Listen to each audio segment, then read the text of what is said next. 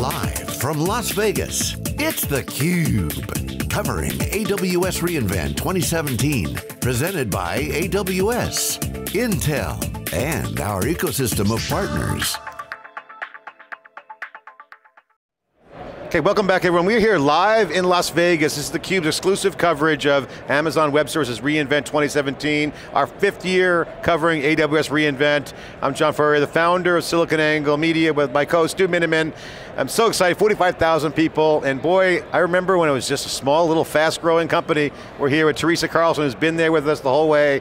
She's a Senior Vice President of Public Sector. Teresa, welcome to theCUBE, great to see you. I'm always glad to be here on theCUBE. So, you've been running public sector, you have been really, I got to say, I gave a tweet, not to sound that I'm fawning over you right now, but you've really grown the business in a significant way, as Andy would say, in a meaningful way. Take us through, because it's almost mind-blowing. We have already had a few guests on theCUBE. I went to your breakfast. You are changing the game, but not without scar tissue. You've done a lot of hard work to get there, so one, congratulations. Thank you. But give us a state of the union right now for public sector, because you're winning, you're doing great, but it wasn't easy. No, it's not been easy, but it's been a lot of fun. I mean, it's been a lot of fun, and in fact, as you said, this is our 6th year of doing reInvent, and yesterday, or 2 days ago, we had our public sector breakfast, and it was so full, we got shut down by the fire marshals. So that is when you know that you have customers and partners showing up because they want to be there. But we have grown significantly, and that has been through the work of both working with customers and partners on security, compliance, policy, acquisition vehicles, to just make sure that we have the right balance of everything needed to really drive and grow the business in the right way. And as I've talked about, we didn't leave any stone unturned.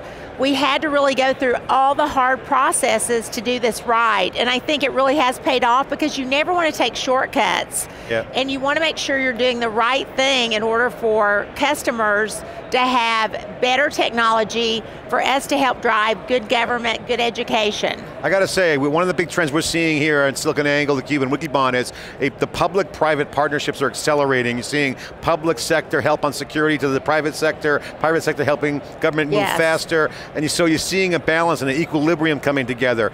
But also, old guard companies, you sometimes have a federal division or a separate DNA culture. You guys don't, you have one culture at Amazon.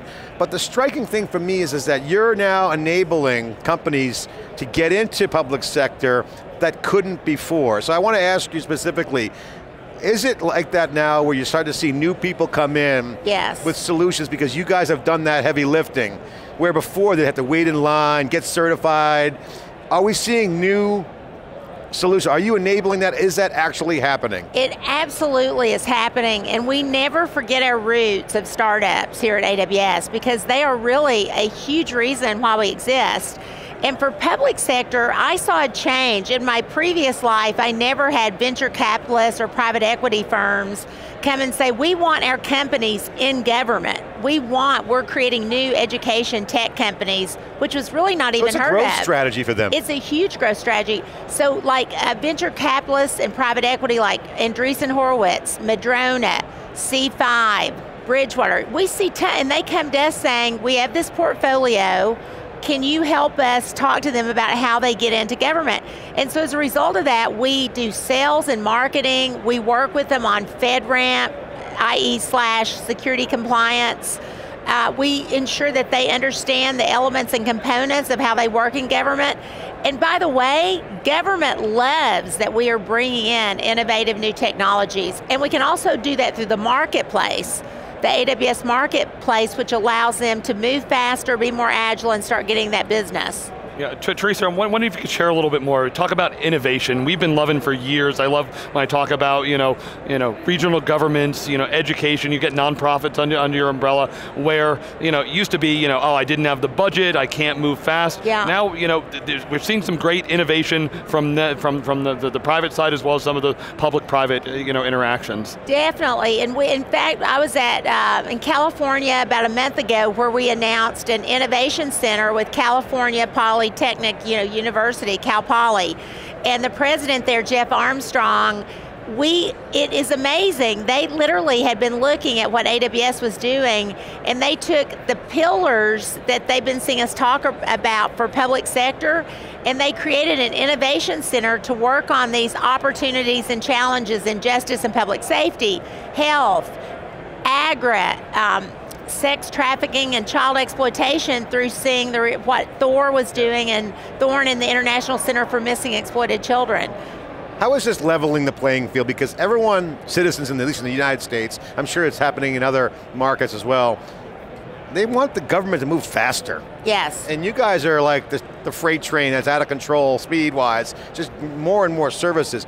How does the government keep up? Because I would imagine that if I'm a government official or in the public sector, oh my God, I can't handle Amazon. I can't ride that beast. It's too strong. I mean, do they say that? Is that the vibe? Or are they more, hey, I want you to do is it more your flywheel? Do they have to get involved? I mean, what's the relation, what's the sentiment of the government? Well, they want to move fast. And in fact, in the US government, the White House does have an entire initiative now in modernization. You're seeing countries like the UK government go cloud native. You saw the country of Bahrain, which is going all in the cloud, and they've already established new policies and a cloud-first policy of moving. But I would tell you, if you look at groups like the intelligence community in the US government, we just announced our secret region, and that allows them to have top secret capabilities, secret, unclassified, and our GovCloud. So they have capabilities across the entire spectrum of workloads.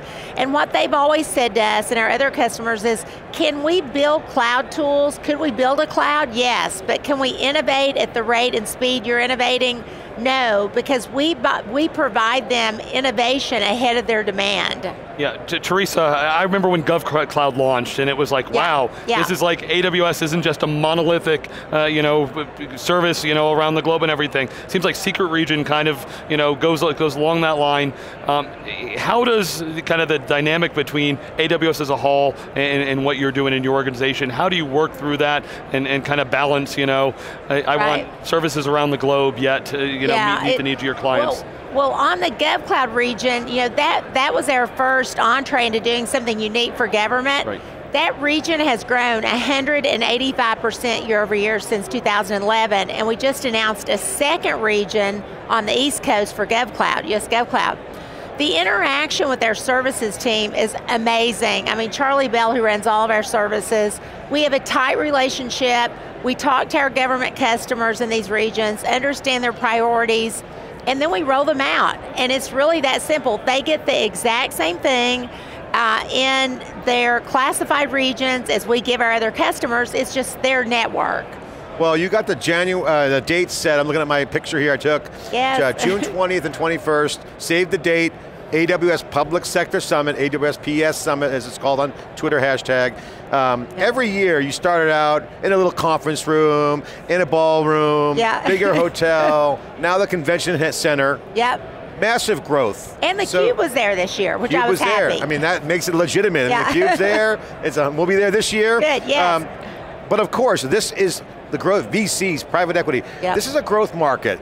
So this is not a unique, siloed market anymore. You guys have leveled the silos within Amazon to go. We never had silos, but you allow Agile to come to the government.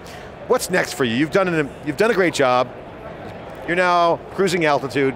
What's your growth strategy for Public Sector Summit? How are you going to take it to the next level? Well, even though we have grown a lot, thank you to our customers and partners, but we really are just scratching the surface. It is day one still for us.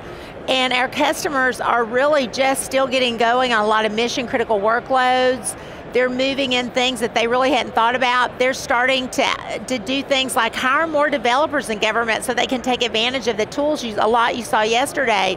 But additionally, what we're seeing is we are spending a lot of time going into countries around the world, helping countries set a strategy for digital transformation, new jobs growth, new companies, economic development. How do they train and educate for a cloud-based workforce, we call it.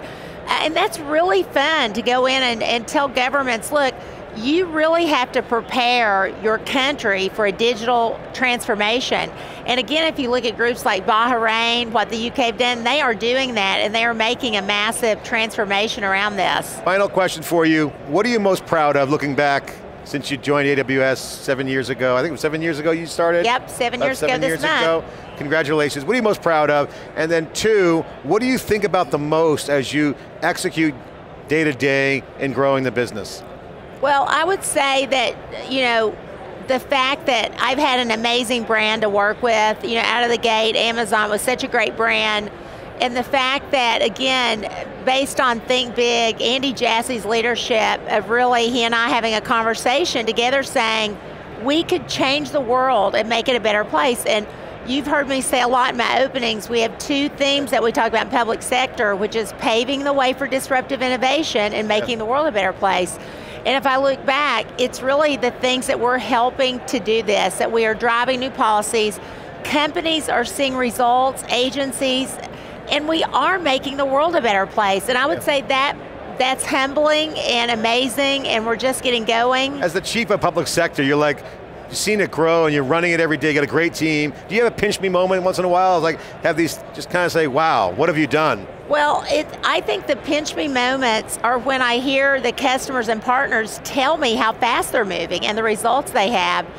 And you know, we always have a goal of really working with our mission partners, and we've hired now more than 17,000 veterans at Amazon and growing. Yep. And it's things like that that we can do to really help that transformation and not just talk the talk, but walk the walk as a company.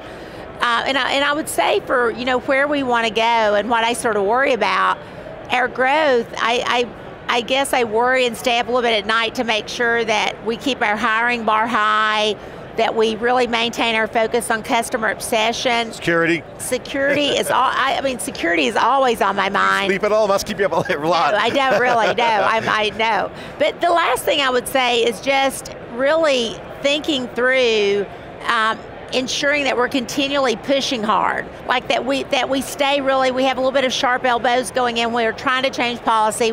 We don't give up on the things that really matter for doing this massive transformation for countries, for state and local agencies, for feds, for educational institutions around cloud transformation. I really respect your results and I loved your hard charging style. It's fantastic, your success obviously speaks for itself. We'll see you at the summit in June. It's theCUBE. Teresa Carlson, the chief of the public sector business. She's the vice president of public sector. I'm John Furrier, Stu Miniman. More live coverage here at AWS reInvent after this short break.